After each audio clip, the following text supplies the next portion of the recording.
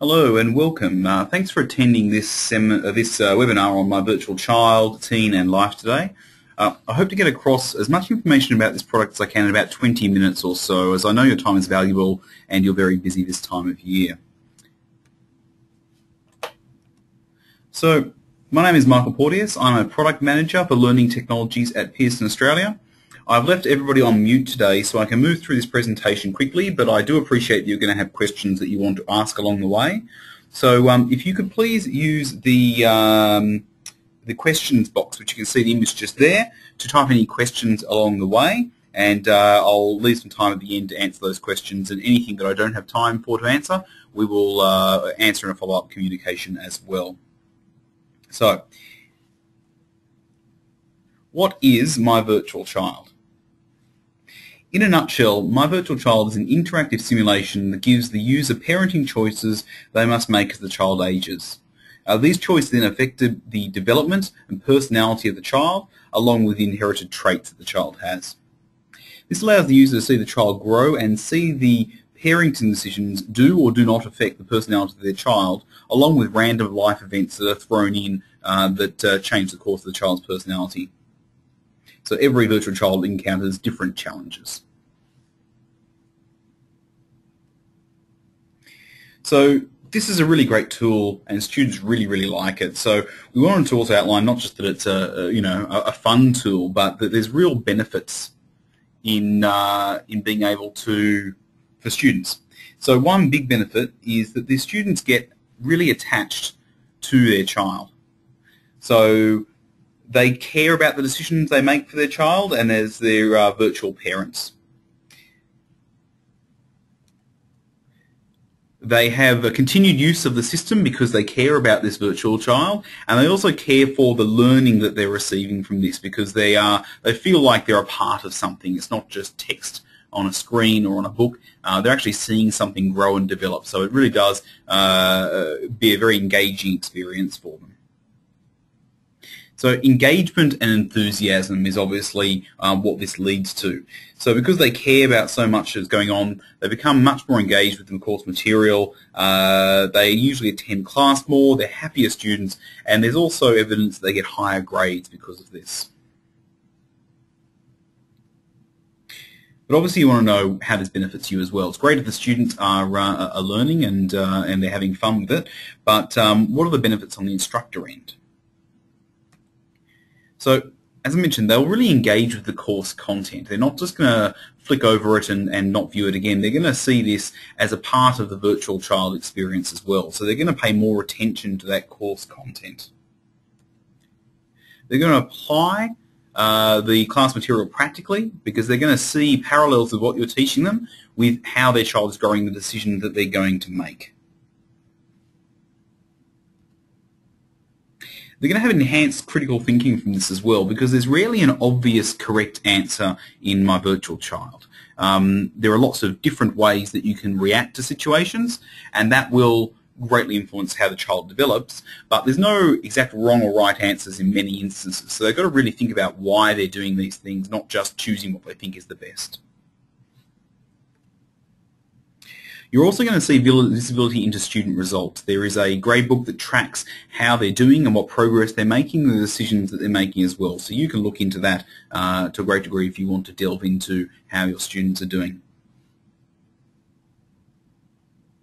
So let's look at what a student sees as they go through the system, starting with creating your child. So to begin with, you're given a choice of gender and your partner's gender. As you can see, you can have a same-sex couple if you want. It's very politically correct, this system. And it's going to take you through a path here where you can choose the appearance of the child, skin, eyes, hair, and so forth. So as you can see, they're going to be able to customize how their child is going to look. And this doesn't affect a huge amount of the choices, but it does engage the students and give them a sense of ownership of that child. Then you're going to be able to choose a type of personality, and all these tests are going to be closely resembling how the user was in the last couple of years of high school. So where they've reached that sort of developmental milestone, I guess, and that's going to form some inherited traits for the child as well. And then it's going to take through a personality quiz with a range from, whether it's much less or much more than others to particular questions. So this one says, my feelings got hurt, I was made fun or criticised, this was true of me, and then you say how much or little that affected you. So again, and this is again at the age of 16, 17, 18 time. So this is again to give some inherited personality traits to the child, which will be thrown into the random system and then affected by the choices that the student makes. There's also a cognitive quiz of the same genre where you're putting in, whether it's more or less than others on some cognitive type questions. So once you have done that, you've got a child. It's set, it's got its inherited traits, and from then you can start raising that child. So this is what the student would see. They'd go in and see their child, obviously starting here as a newborn at 0 months. And as you can see along the top, they've got different sort of milestones there, 3 months, 8 months, 12 months, 15, and so forth, all the way up to the age of 18. And within each of these sections, you'll see a couple of different decision points along the way. Some of them aren't required to make a decision, like this one here. It's just giving some information about what's happened. And this will be a little bit different for every student. They're going to have slightly different births, slightly different effects as it goes through.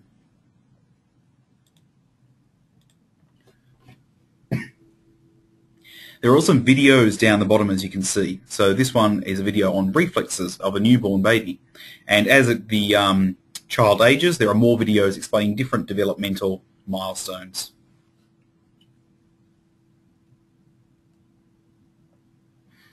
This is an example of a decision point they've got to make.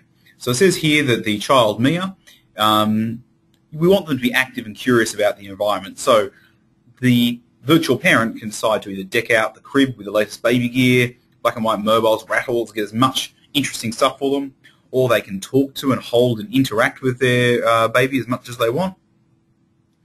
Or they can give lots of audio stimulation, talking, singing, and listening to music. And none of these might be right or wrong, but they might certainly affect the development of that child.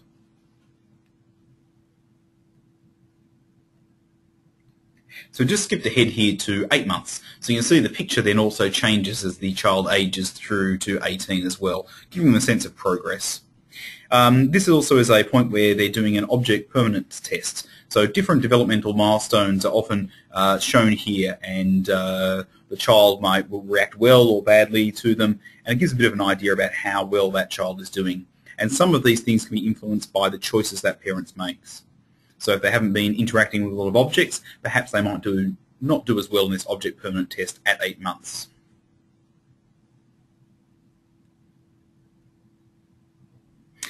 Here is another point where you're getting a report. This one here is a pediatrician report. So again, this is a point where the system is actually giving feedback to the user, explaining how their child is doing. They can come in the form of doctors and pediatricians reports, or school reports, or daycare reports, and so forth. So it gives them an idea of how their child's developing, what they're doing well or poorly at, and so forth. And that helps them then influence how they might want to then change their decisions as they go forward. And as I said, this goes up to 18 years in MyVirtualChild. I'll talk more about teen and life later.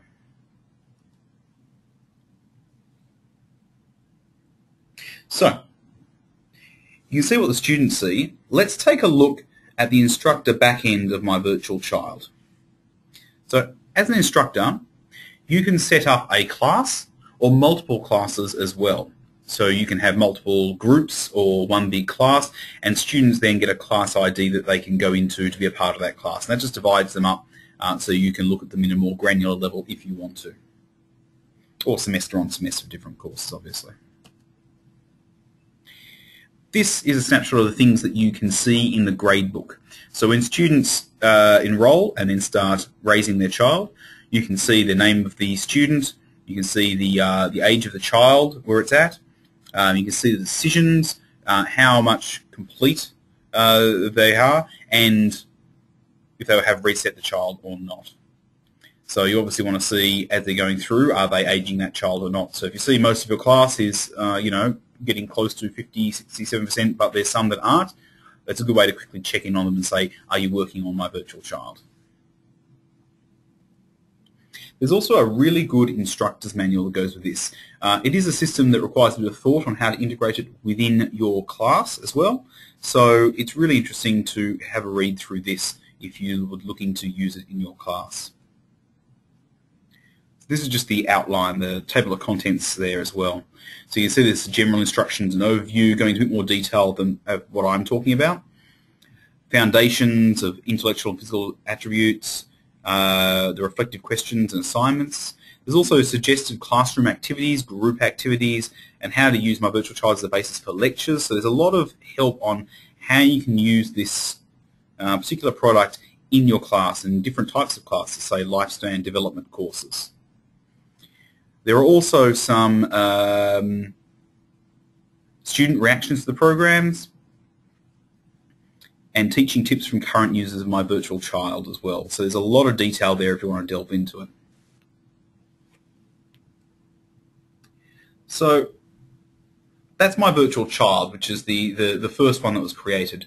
Then they decided to make one called MyVirtualTeen. Now, obviously, a lot of very important developmental stuff goes on in the teen years, so MyVirtualTeen is exactly the same as MyVirtualChild in how it looks and how it runs, but they've added a lot more content in on those teenage years. So there are more decisions and more reports and more stuff going on. So if your course focuses a lot on those teen years, then MyVirtualTeen might be a better match for your class. MyVirtualLife is another one. Now this is slightly different. It is MyVirtualChild up until the age of 18, and then you've got a choice then to go on from the age of 18 further on, or you can just start at the age of 18 and continue to live your life thereafter. It follows the same idea of decision points as you go along, as we can see, but they're going to be quite different, and they're going to be based on the personality that was developed as a child. And as you can see here, they've got a couple of different sections: late adolescence and emerging adult years, young adulthood years, middle adulthood years, and of course late adulthood years as well. So this can be really quite interesting, especially if you have courses on aging and how that affects you as well. It can be quite confronting to some students as well, because of course they'll have to then be faced with their inevitable death as well. But this can be quite challenging but quite rewarding as well. So one of the things we also want to stress here is that we don't just have a product here to suit your needs, but Pearson is all about supporting you as instructors and the students as well. So we really want to make sure that you do well with this and that you feel comfortable implementing this into your subject. So on that end, what we have is a team of local people who can come out and talk to you and your teaching team and your administrative team to make sure that we integrate this and implement this into your subject as well as possible, to make sure we're getting real learning outcomes and making it easy for you to use as well.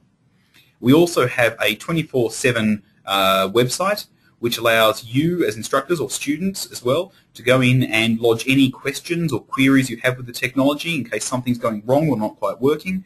And they can either send emails or you can even live chat to somebody on the website and find out what you need. So, we're all about always learning, as our tagline is, and we really want to make sure that we're helping you out with that. So, time for some questions. We have a few bit longer to deal with this. So type in any questions that you have. We've got a couple here which I'll respond to, and anything I can't get to we'll follow up in a follow-up communication. So first one is, does this run on an iPad or an iPhone, I assume, as well? At the moment, this system doesn't. It runs on Flash, which doesn't work on Apple devices. Pearson realizes, though, that mobile technology is getting bigger and is much more important. So we are committed to moving our technologies into more mobile-friendly environments. But this is an ongoing process, and as soon as something like that happens for this product, we'll definitely let you know.